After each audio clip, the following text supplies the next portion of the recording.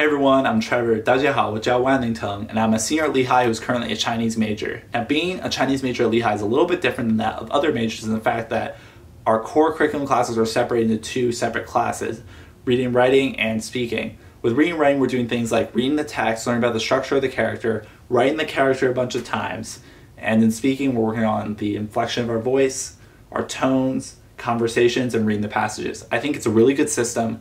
If they combine the two, I think it would just be really hard for someone to learn language that they would want to quit.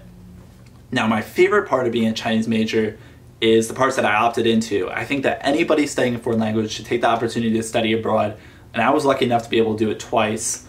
In 2018, I did Lehigh and Shanghai. 2019, last semester, I did Middlebury Schools Abroad in Beijing.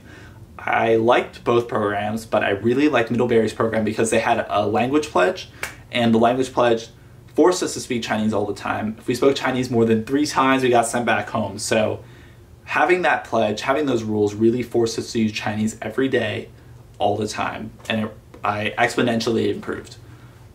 We also got to select our own topic, so I selected Chinese music and got to learn about that.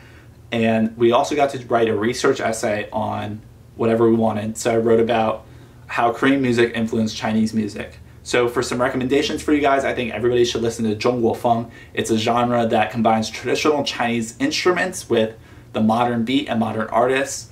For an artist, I really like Zhou Xingzhe, Eric Cho. I think he has some really good romance songs and he has a really good voice. He's just really underrated.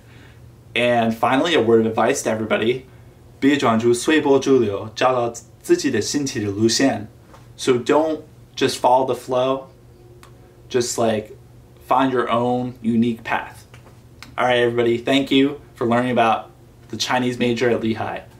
谢谢大家，拜拜。